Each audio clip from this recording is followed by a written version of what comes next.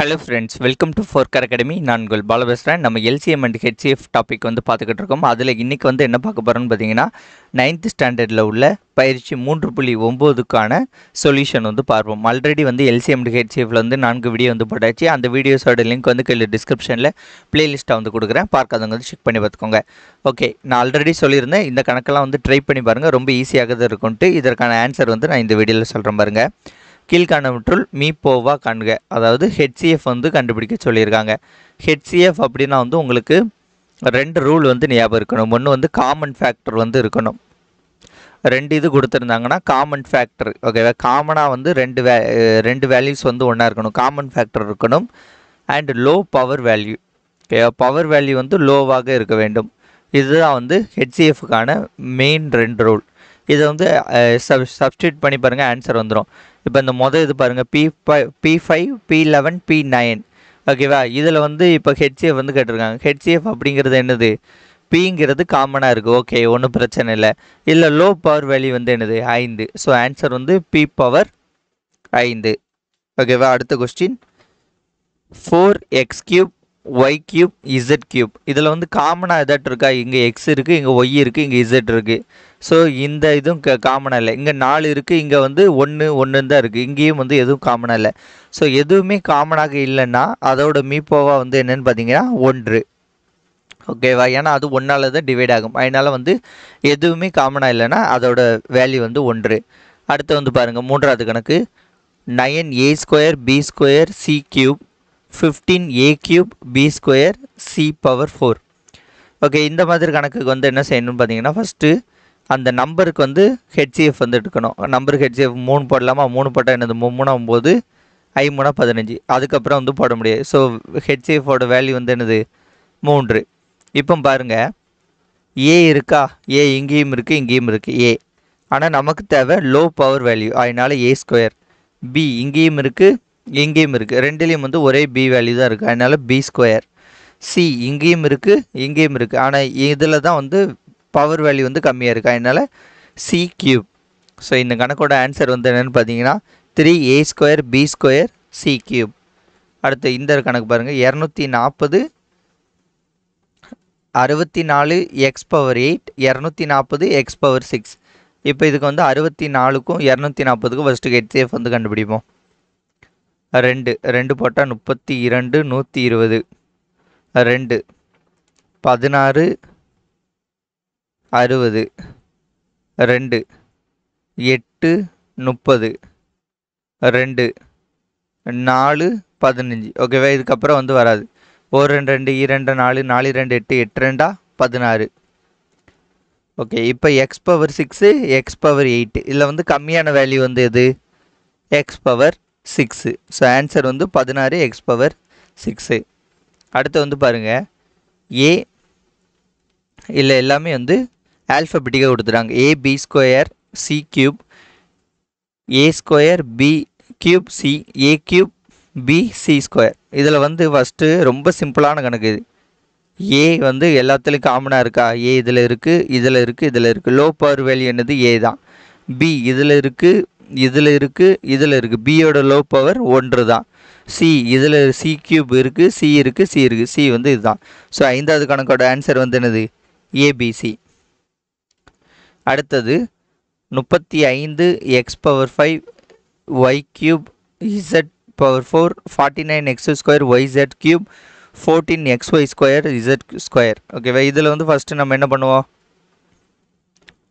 14 35 49க்கு HCF வந்து பார்ப்போம். 7 1 7 7 14 7 35 7 49. So இதற்கப்புறம் வந்தார் காமன் டாப் வந்து இதில் வந்து என்னது? 7 தான். ஓகே, இப்போ எக்ஸு இதில் இருக்குது, இதில் இருக்குது, இதில் இருக்குது, 3லேயும் எக்ஸ் இருக்குது, ஆனால் லோ பவர் வேல்யூ வந்து எக்ஸு தான்.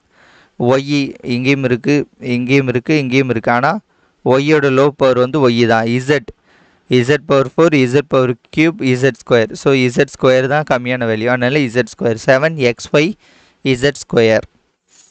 அடுத்தது 8வது கணக்கு.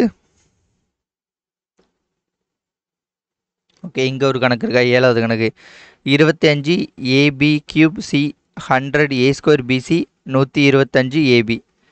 ஸோ இதில் வந்து 25 100 125க்கு HCF வந்து கண்டுபிடிப்போம்.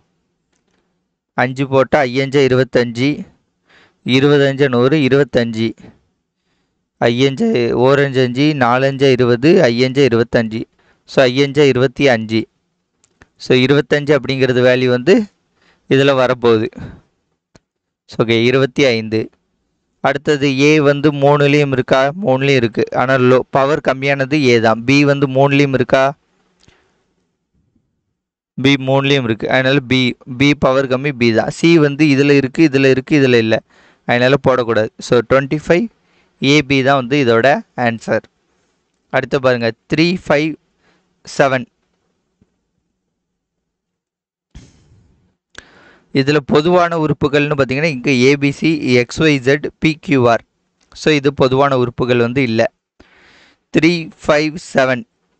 3 5 7க்கு வந்து காமன் டேம் வந்து பார்த்தீங்கன்னா எதுவும் வந்து போட முடியாது, ஒன்று தான் வந்து போட முடியும். ஸோ இந்த கணக்கோட ஆன்சர் வந்து என்னது?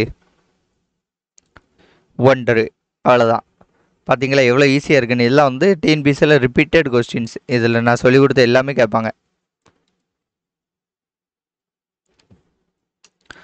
அடுத்தது ஒரு 6 கொஸ்டின் கேட்டிருக்காங்க HCFல. இந்த 6 கொஸ்டின்ஸ் வந்து கொஞ்சம் ஒர்க் அவுட் பண்ணி போடுற மாதிரி இருக்கும். ஓகேவா?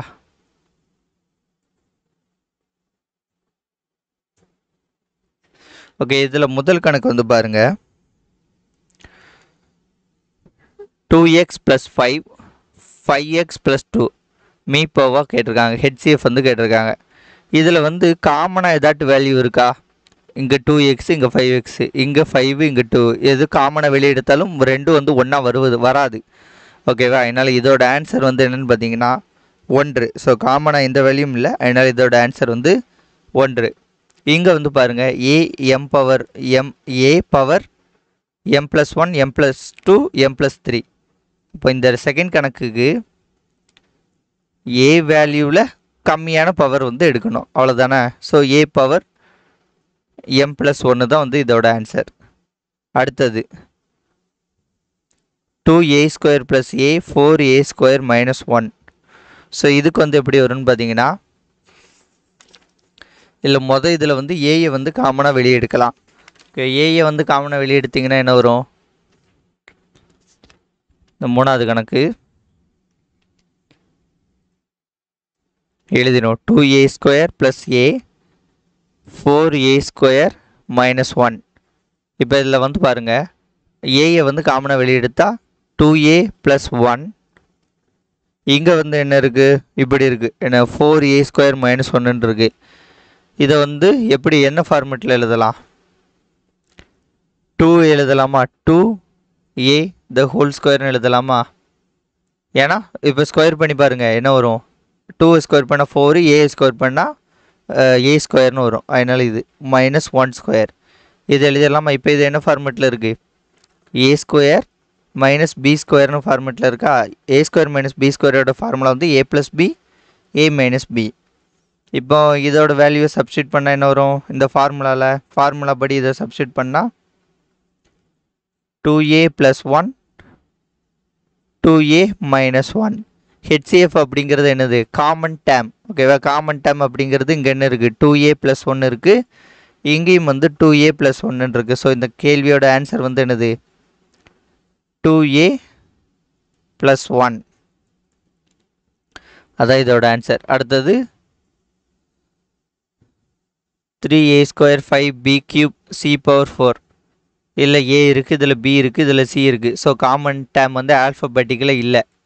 3 5 7. 3 5 7க்கு வந்து இப்போ தான் ஆல்ரெடி பார்த்தோம். 3 5 7க்கு காமன் டேம் வந்து கிடையாது, 1 தான் வரும். ஸோ இந்த கணக்கோட ஆன்சரும் என்னது? HCF வந்து 1. அடுத்தது இந்த கணக்கு வந்து கொஞ்சம் நல்லா செய்கிற மாதிரி வரும். ஓகே, இப்போ பாருங்கள் 5th கணக்கு x⁴ - 1 x² - 1. ஓகே, இப்போ இந்த வேல்யூ எப்படி எழுதலாம்? x² ஹோல் ஸ்கொயர்னு எழுதலாமா? -1 -1 எழுதலாம். இப்போ இது a² - b² ஃபார்மெட்டில் இருக்கா? அப்போ என்ன வரும்? a + b a - b. அப்போ x² + 1 x² - 1. ஓகேவா? ஸோ இந்த ஃபார்மெட்டுக்கு நமக்கு கிடச்சிரும். இப்போ இது ஹெச்சிஎஃப் ஓகேவா. ஹெச்சிஎஃப் இங்கே என்ன இருக்குது, எக்ஸ் ஸ்கொயர் மைனஸ் 1 இருக்குது. ஸோ இந்த ரெண்டுலேயும் காமனாக என்ன இருக்குது, எக்ஸ் ஸ்கொயர் மைனஸ் 1ன்ட்டு இருக்குது. ஸோ இதோட ஆன்சர் வந்து என்னது, X square minus 1.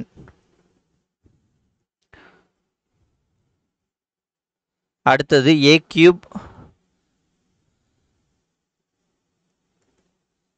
Cube minus 9a square a minus 3x the whole ஸ்கொயர்னு இருக்குது. ஓகே, இதை வந்து இப்போ எப்படி செய்யலான்னு பார்த்தீங்கன்னா, ஃபஸ்ட்டு இந்த a cube எடுத்துடும். A cube minus 3 9x square. இதில் வந்து காமனாக வந்து என்ன டைம் எடுக்கலாம், ஏயை வெளியே எடுக்கலாம். ஏயை வெளியே எடுத்தால் ஏ ஸ்கொயர் மைனஸ் 9x ஸ்கொயர்னு வரும். ஓகேவா. இப்போ இது ஏ, இது ஏ ஸ்கொயர் மைனஸ் இந்த 9x ஸ்கொயர் வந்து எப்படி எழுதலாம், 3x த ஹோல் ஸ்கொயர்னு எழுதிக்கலாமா. ஹோல் ஸ்கொயர்னு எழுதுனா என்ன வந்துடும், 9 வந்துடும், எக்ஸ் ஸ்கொயர் வந்துடும். இப்போ இது என்ன ஃபார்மெட்டில் இருக்குது, ஏ ஸ்கொயர் மைனஸ் பி ஸ்கொயர் ஃபார்மெட்டில் இருக்கா. அப்போது ஏ ஸ்கொயர் ப்ளஸ் 3x ஏ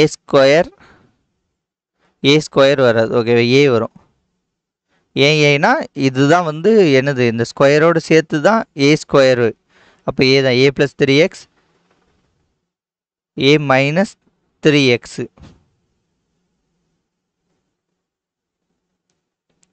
ஓகேவா. ஸோ இப்போ வந்து பாருங்கள், கணக்கில் வந்து என்ன கொடுத்துருக்காங்க,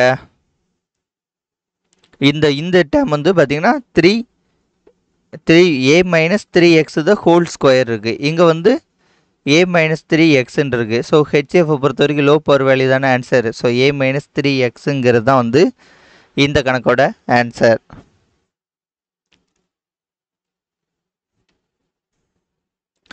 அடுத்த ஒரு 2 கணக்கு, இது இந்த பயிற்சியில் இருக்காது, பின்னாடி வந்து 3.15 வந்து இது 29வது கணக்கு, இது 30வது கணக்கு. ஓகேவா.